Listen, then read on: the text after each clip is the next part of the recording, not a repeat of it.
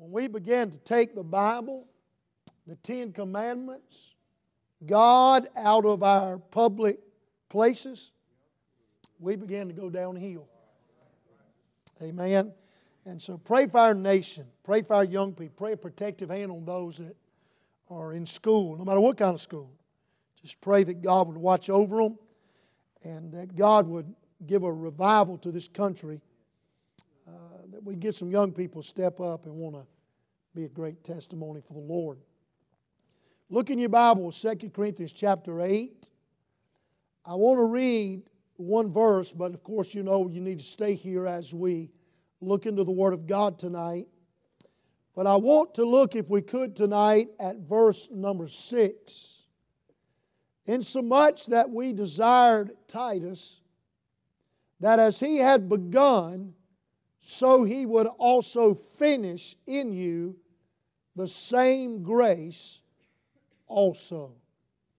And I want to preach tonight on a thought, but use several verses tonight on the subject of finish what you started. Finish what you started. And I'll share a little bit about that in the context of Scripture. I was reading after one man that made a comment. I agree with this. He says, when we get outside of the Word of God to get in our pulpits, then what we do is we get on dangerous ground. And we need to be sure to stay in the Word of God so that the Word of God can change lives. Friend, it's not the preacher's fancy outline or a title or a joke or any of that that makes a difference. It is the Word of God. And so tonight, I want to give you the Word of God. They say that it takes 3 books to make a church do what it needs to do. It takes God's book, the Bible. It takes a song book. And it takes a pocket book. Amen. And I promise you, what you're sitting in tonight that is paid for, matter of fact, all this property, is because somebody was willing to experience what chapter 8 of 2 Corinthians is all about in their life. And so we're going to pray, and then we're going to ride out the storm. Father, thank you so much tonight for the Word of God. Lord, I pray tonight, may you bless and touch tonight's service. Give us what we need. Lord, help us, God, to realize that, Lord, we can be a big part of what you do in church.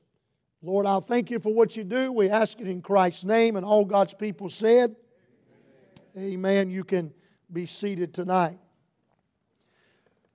The last time I preached in this book, chapter 8, and I said it's one of the great chapters in the Bible. Brother Russell's up at a church he dropped in tonight close to home that has a new pastor, and then Brother Tater's here this morning. The Paquette family are here tonight. They would all tell you, if you've been in mission conferences long, or if you've been around men like Dr. Caldwell and others that talk about missions, in chapter 8 of 2 Corinthians is one of the chapters in the Bible that lets us know what it's like to give by faith, grace giving, may I say tonight. And I want to say tonight, as we look at chapter number 8, the example that we started with was the church at Macedonia. And of course, you know tonight that this church was a church that had very little, but yet out of their very little, they gave much, and God blessed that, and God did some great things. And the reason Paul was admonishing the church at Corinth about this was because Paul wanted the church at Corinth to help take care of those saints that were poor, those in Jerusalem even that had started in the churches and didn't have anything because family and others had forsaken them. Many had lost their job because they had given their life to Christ. And so Paul is teaching the church how to give and what to do in order to help other churches. He also is wanting to get all this done before he ever gets back to Corinth, because he didn't want to come, or he didn't want to have to ask for anything when he was with them. But now what I want us to do is realize this. What happens here in the Word of God is that the church at Corinth began to do what Titus had suggested for them to do. They began to give.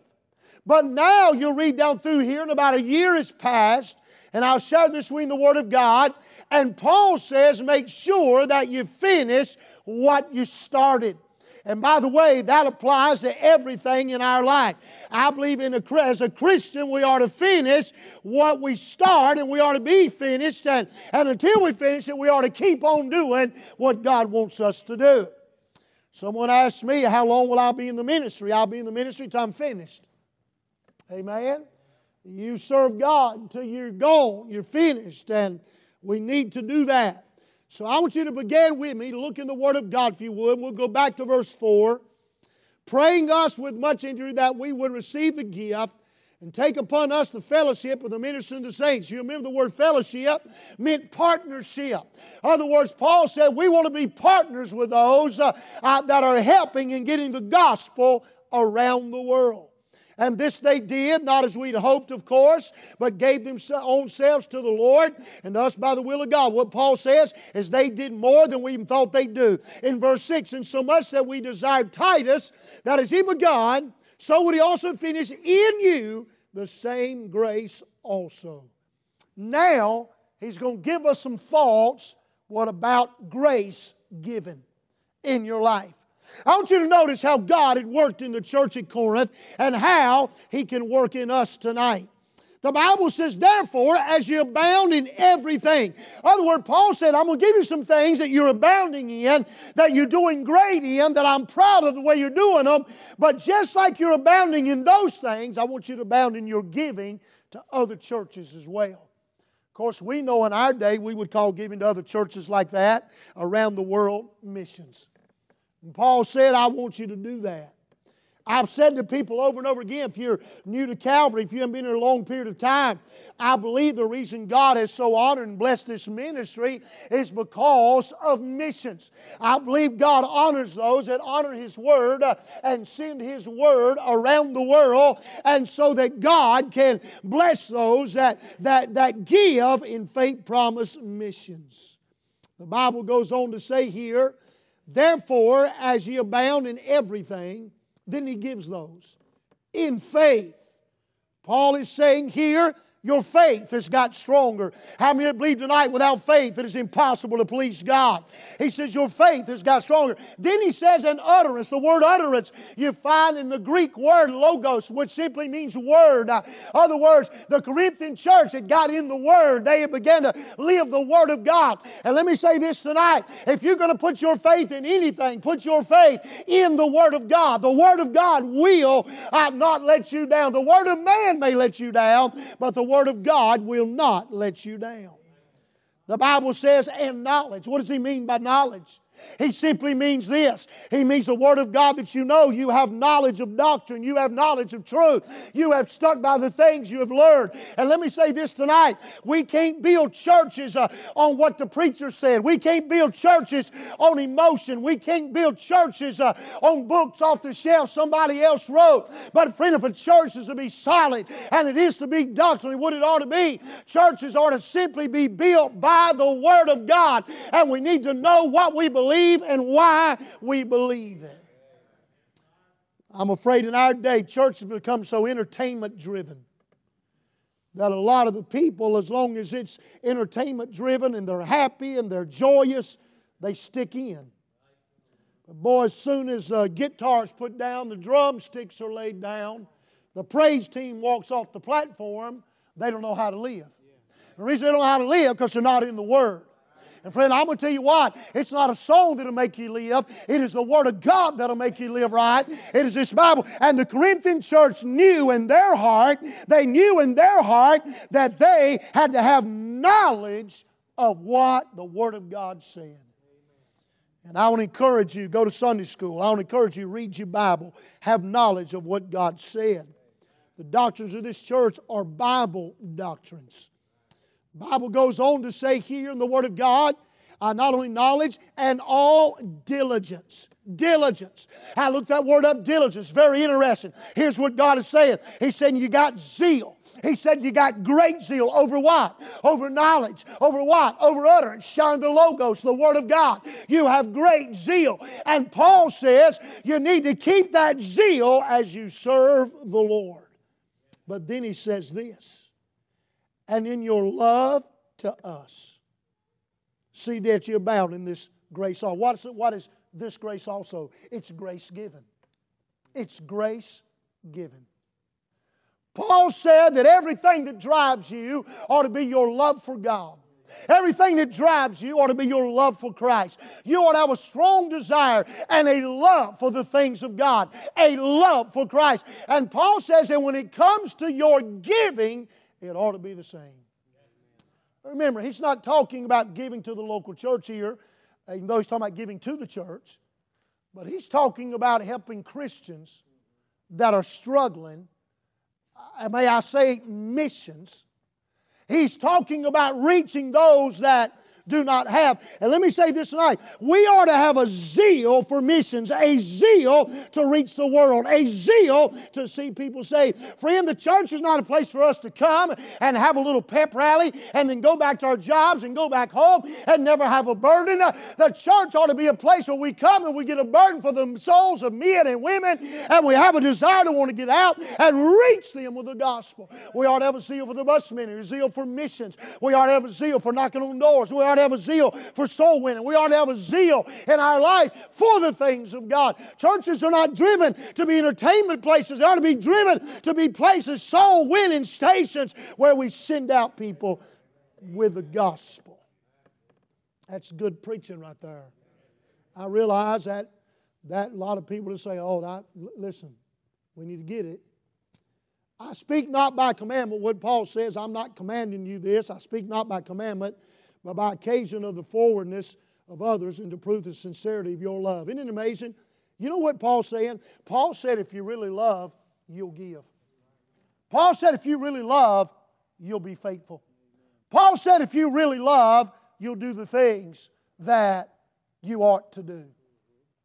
And so Paul says it ought to be driven by your love. He goes on to say, for you know the grace of our Lord Jesus Christ, that though He was rich, yet for your sakes He became poor, that ye through His mighty or His poverty might be rich. How did Jesus become poor? He became poor when He became man. He came into this world and He put off the robes of glory, the riches of glory. And He took upon Himself the servant and He became poor. Why? Because He wanted to show us that it's not the abundance of things, but He gave Himself. And the Bible lets us know the greatest example of giving is the way Jesus gave. The way Jesus gave. Verse 10, and herein I give my advice, for this is expedient for you, who have begun before. Now watch, here's my year. Not only to do, but also to be forward a year ago. You know what he said? He said, you told the Lord, God put in your heart, you were going to do this. And here's what Paul said. Finish it. Finish it. Can I say this tonight? There are a lot of things in my life that are not spiritual things, but there are things in my life that I have just decided I don't want to be a quitter. Quitting is just not, anybody can quit. Quitting is not hard. Matter of fact, we live in a generation today, if your marriage isn't good, quit. If you don't like this, quit. If somebody at church doesn't pat you on the back and stick a pacifier in your mouth, quit. I mean, it just seems so easy for people to quit in our day. And we raise a generation of quitters. I try once a week, get up in the morning, and I drive up to Lenny's Mill, and I get on Brushy Mountain Road and climb Brushy Mountain Road about 2,000 feet up on my bicycle. Most of the time by myself, early. Enjoy that. Besides that, one dog that will never leave me alone. And he finds me at the steepest place where you can't get away. So you just have to, he's going to bite me or whatever. But there is a section on that road that I'll be honest with you, it is hard. And when you ride it enough, you know it's coming. And you know when you get there, you don't have any gear left. You're at the littlest one you got. You are sweating. Your heart rate is about 180. And for my age, 180 can blow your heart out of your chest. And you're thinking, and I have 3 different times almost quit or stopped right there and took a break. And I can hear myself going, man, I'm glad nobody's around me. I hear myself saying, don't you quit. Don't you quit. Nobody's with me. If I were to stop, I wouldn't have to tell anybody. Nobody would know, but I'd know. Now, that has nothing to do spiritually, but I want you to think. In our life, there are going to be times when it's not going to be easy. There are going to be times when it's going to be a little tougher than other times. There are going to be times when you're going to want to quit. You remember that promise you made to the Lord with Faith Promise Missions? You remember how you said, well, I'm going to get in church. Listen, I've had people come to me and say, preacher, I'm going to get in church. I'm going to get in church. And about 2 or 3 weeks, they did fine. Then they quit. And by the way, you're not going to stay in church by your emotions. You're not going to stay in church with the music at Calvary, though it's good. You're going to stay in church by being in love with Jesus. Amen. So Paul says to Corinthian believers, don't quit. He says, now therefore perform the doing of it, that as there was a readiness to will, so may there be a performance also out of that which ye have. Stay with me here. Watch this. For if there be first a willing mind, is accepted according to that man hath, and not according that he hath not. For I mean not that other men be eased and ye burden. Hey, this is interesting. Paul said, I don't believe that you ought to have to carry all the load. Everybody ought to do their part. Now, this will get very quiet. But if everybody did their part in this church, we wouldn't have any problem building that building I'm talking about.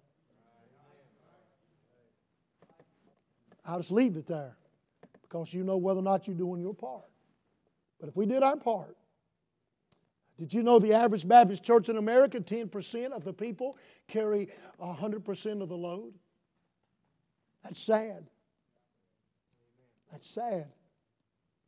He goes on to say, but by equality, that now at this time your abundance may be a supply for their want, and that your abundance also may be a supply for your want, that there be equality. He's going back to relate this. If you remember the manna that fell from heaven, some went out and got a bunch, some got a little bit, and the ones that had more than they needed, they would give to others who didn't have enough, so that everybody had manna. And God says that's the way it ought to be when we're serving God. If God's blessed you, then by all means you ought to be a blessing if God's blessed you. Amen? Amen? It takes 3 things to make a church do what it needs to do. It takes God's book, hymn book, pocket book. Well, we can hear that rain good, can't we? Let me tell you why we can hear it good. Because in order to give to God's work, you have to give yourself first. Amen. And I want to say this, and I believe this. I believe with all my heart that if we will give ourselves to God, it's said, and I believe this, you can tell by how much someone loves the Lord by how they give to the Lord's work. I believe that's true. There are some men that are not even strong about a tithe because they believe it's too little. Some believe we should do more. I've always in my ministry believed doing more is good. I've always done that. God's blessed that. But I want to say this to you, and I want you to understand this. Giving is a big part of the Christian life. It's a huge part. We have children in our church that give. They give. We get envelopes sometimes. Envelopes in the office where it's $0.25, $1, where children are taught to give. Why is that so important? Now, if you know me, I never preach on money. I don't know when. I can't even remember preaching on money, tithing, any. I can't even remember it. But I am preaching through the book. And we have come to chapter 8. I mean, you understand what I'm saying? I don't like to do that stuff. Because anytime a preacher mentions money, that's all he's in it for. So I don't even do it. If you want to rob God, you stand one day at the Bema seat and tell Him why you did it. And you will tell Him why you did it. And you will answer for it. You ain't going to take something as mine and me know you're taking it and not deal with it. But, in all happiness, God's work is funded by giving. Our passage in context is about giving to churches like missions that need it. Listen, I am convinced there's yet to be seen what God's going to do here on this property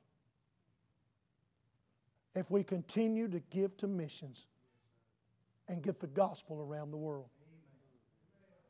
This ministry literally last year gave nearly $200,000. Not to here, not to the preacher, not to the associate pastors, not to the staff, but to missions around the world. Nearly $200,000. That's above a tithe. And you know what? I know what you're thinking. Boy, there must be some rich person. No. We have some that give very good. Matter of fact, I think the more you have, the more you ought to give. I think we ought to give out of our abundance. I believe that. God's blessed you, give some of it. Amen? But I'll say this to you. A lot of that missions come in simply because people were obedient to do what God said in His Word to do. That's been going on here. I've been here 15 years. Dr. Calder was 7 years. So you add the 15 to 7, we got 22 years right there. And then, I don't know how mission-wise was before that, with Brother Goodman and others are here. But I'm going to tell you, that's 22 years of giving sacrificially so the gospel could get around the world. Now, I'm going to tell you the truth. It is amazing to me what grace given can do in your life. It is. Can I say this tonight? I don't give to get. I don't give to get. I don't give to mission so I can get something. But I usually get something. God just honors it. God honors it, doesn't He? Some of you give to missions. You know what I'm talking about? I could go through this church. Some people, I've been their pastor whole 15 years I've been here, and they'll tell you, boy, if you're just faithful to God, God will honor it. He'll do it. I'm glad my wife's mom taught her early in her life to give. I'm glad that when I got saved, I'm glad I got around Dr. Calder. Boy, I'm glad. Because I didn't understand all the blessing of faith promise. But I'm glad God taught it to me. You know why? Because some Bible's going to get to some missionary on the field. Some church is going to be constructed in Columbia. Because somebody gives. Amen. What's the first thing you got to give, though? Got to give yourself. Got to give yourself. Amen. Can I say this tonight? Brother Mike, can you bring me an offering plate?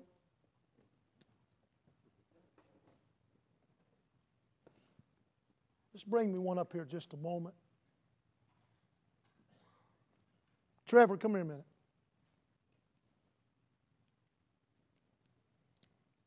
Let me show you how to give. Take your shoes off. Thank you. Put one foot in that plate. Put the other foot in that plate. That's how you give. You got that on screen, Daddy? That's how you give.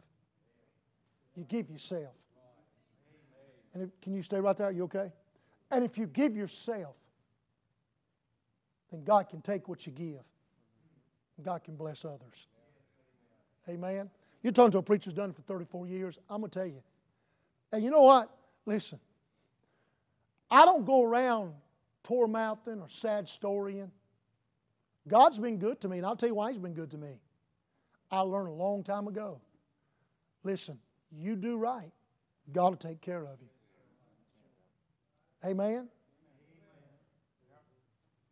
Do I want to go to Hendrick BMW and buy a 9 Series BMW for about $70,000 and drive it over here? You better believe I do.